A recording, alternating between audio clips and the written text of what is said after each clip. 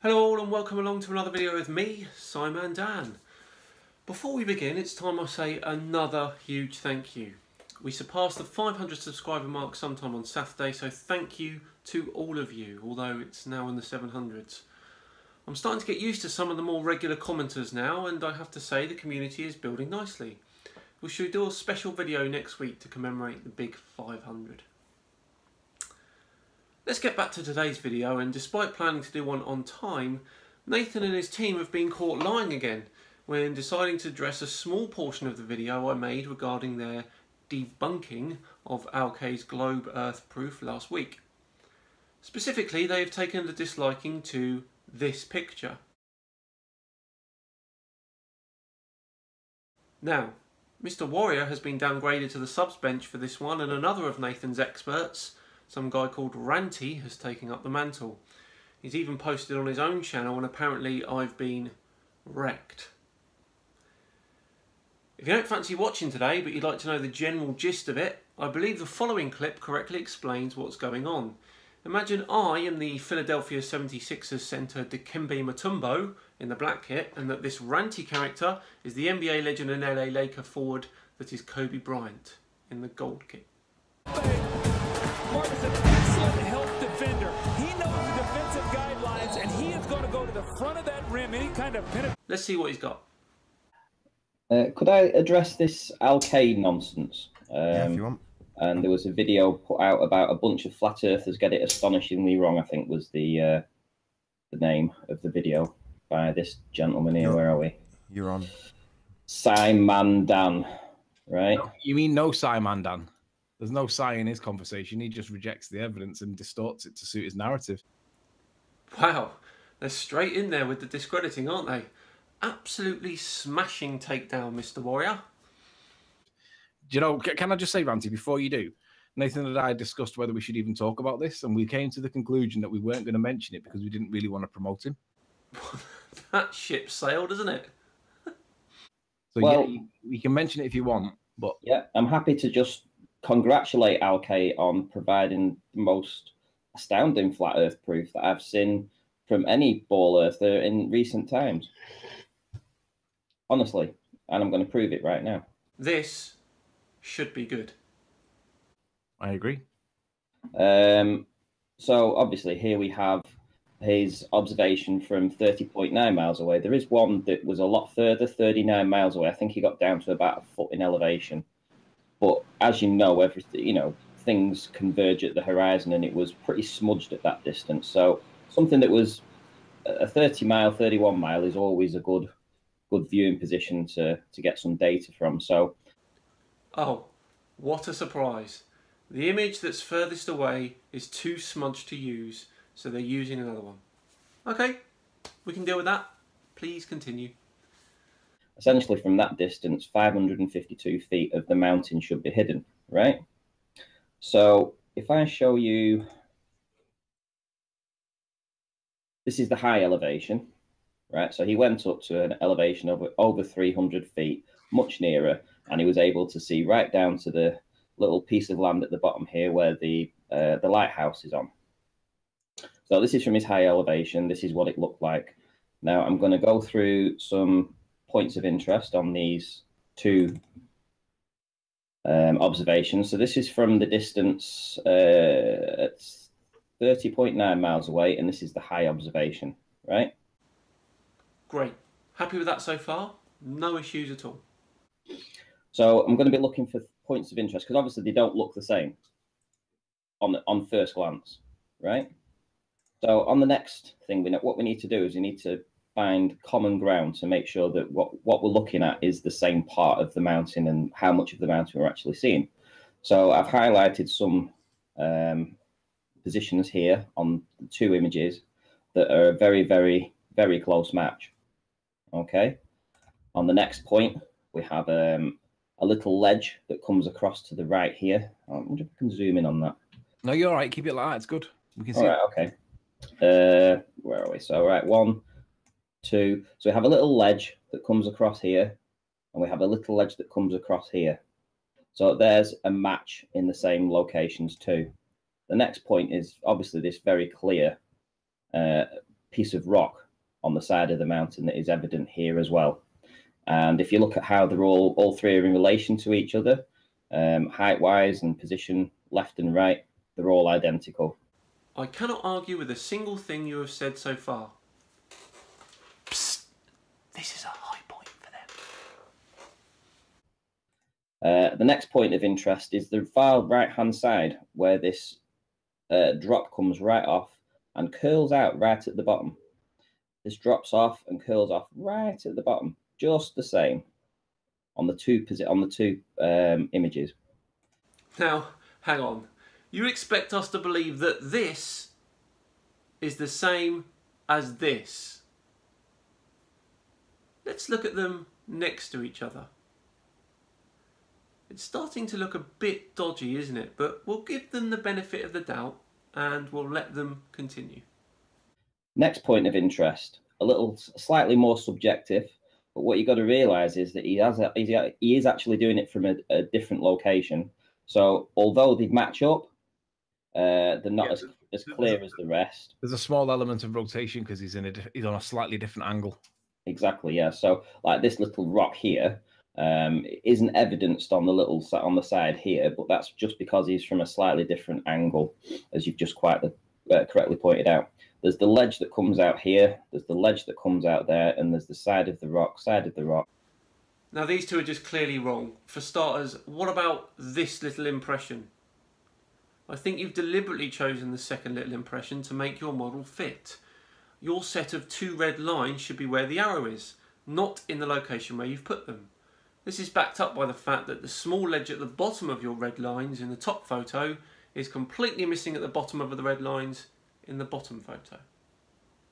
And lastly, we have, again, this little piece of land at the bottom and a little piece of land at the bottom here. You must think that the people watching are stupid. Surely. How does this even remotely resemble this? Right?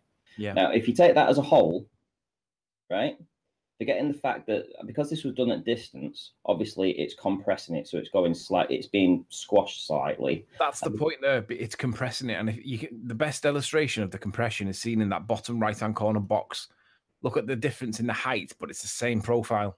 Exactly. Oh, it's best shown here. I see. Apart from the fact that none of the other boxes that you've laid out show anywhere near the same amount of compression. The peak, for example, by your own admission, that should be stretched at least, what, 3 or 4 times in a vertical direction? But it's not, is it?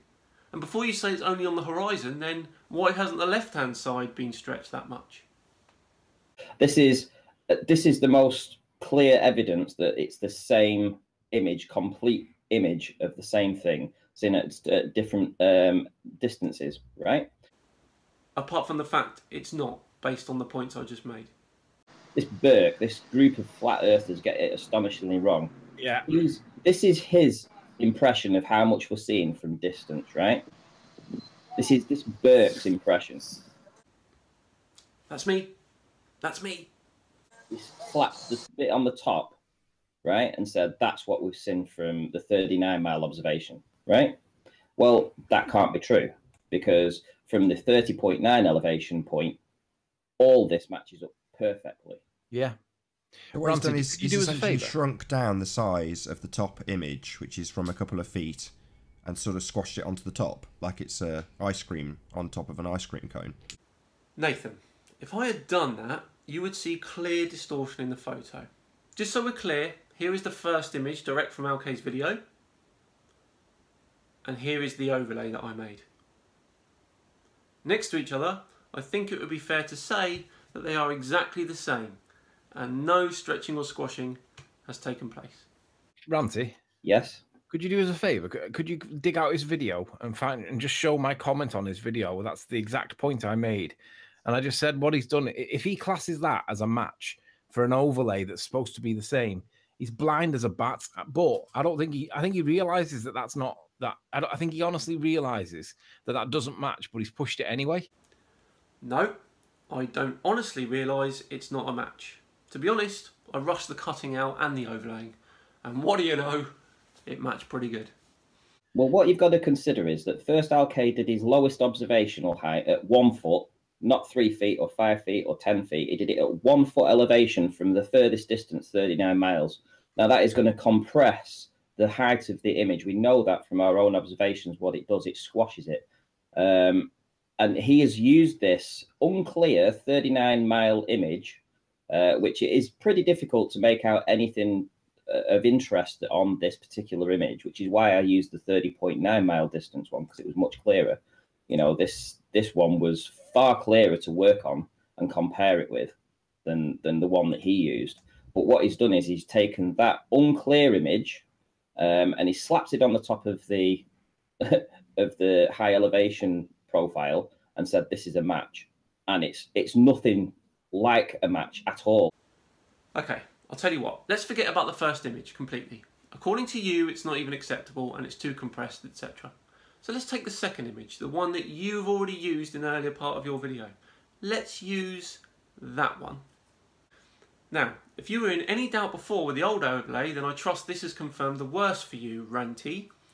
Remember, I'm using the photo you've chosen as being acceptable. There is absolutely no doubt that this second photo taken by Alkay has a considerable amount hidden below the curve. Forget the calculators, forget the maths, that mountain is hidden. Yeah.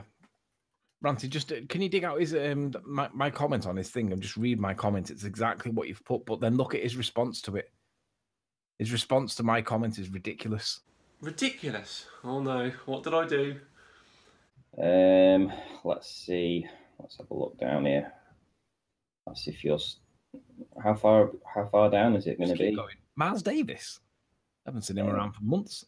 It would have seemed he's still around. I don't think that's the real Miles. Might be anyway, but keep going, keep going. I'm going. It was about 3 days ago. Right, okay. Well, all I'm seeing is here, there's a lot of people commenting, and they're patting him on the back. He's got a lot of likes, hardly any dislikes. Yes, the video has been received quite well. Thank you.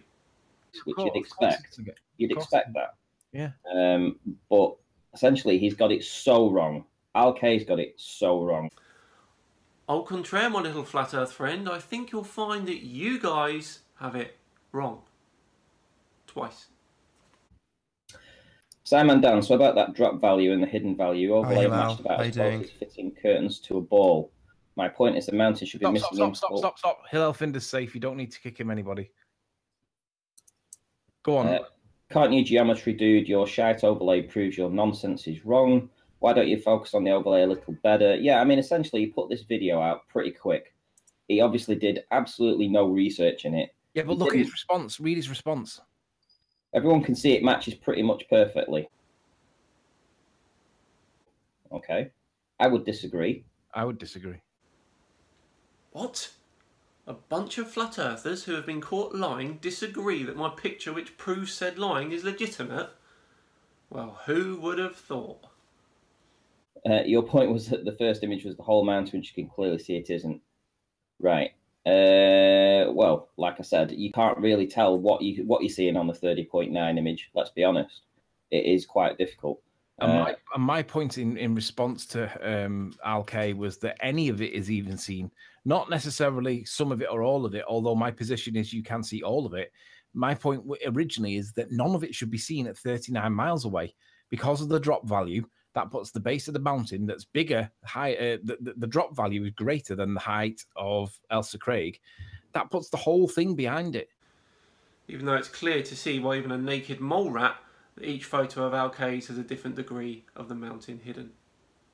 If he was correct, I would be on the baller's side. I would be saying, SciManDan, you're the man. You've got this so right. Riley and crew have got it wrong. They're idiots. But he's completely got it wrong, but he won't even accept it. But that compression point on the right-hand side, the two boxes you've got on the right-hand side, is proof that it's flat, regardless of how much you're seeing. No, it's proof that you're making stuff up. Again. So let's have a look. 182 likes, 34 dislikes. Okay, and it's all horse manure. Yeah. So I'm going to dislike it. Oh man, that's not cool. There you were, being all civilised and everything, and then you go and do that. That's Ranty off the SciManDan Christmas card list. I'll tell you that for free. There we go. And SciManDan, we deliberately didn't respond to this video because, to be honest, you're too stupid to understand the facts that you're looking at, the evidence that you're looking at. I'm too stupid to understand the facts that I'm looking at. I'm too stupid. The bit that you're not accepting is that the shadow being cast elsewhere means that the eclipse doesn't happen. But it does, because the minute it happens in between the sun, So how is it on a planet with 7 billion people on it that when the fucking moon blocks out the sun, no fucker sees it, Anthony? No, because it can happen over water. Link me one eclipse, Anthony, that's happened in recent memory that no one has seen. Well, I'm going to have to come back to you in 10 minutes when I find one. Wow, that's embarrassing. You called me out as stupid and it transpires that you once believed that there's a solar eclipse that happens every month. YouTube is littered, and I mean littered, with example after example of you being stupid. You should really stop and think before saying something like that. You can't come back from that, something like that, buddy. Okay, looks like we've done enough here to discredit them again. Are they going to take a third bite of the cherry? And Nathan, the fact you're thinking about not critiquing someone because of the exposure it would give that person shows exactly where your priorities lie. Personally, I'm not bothered.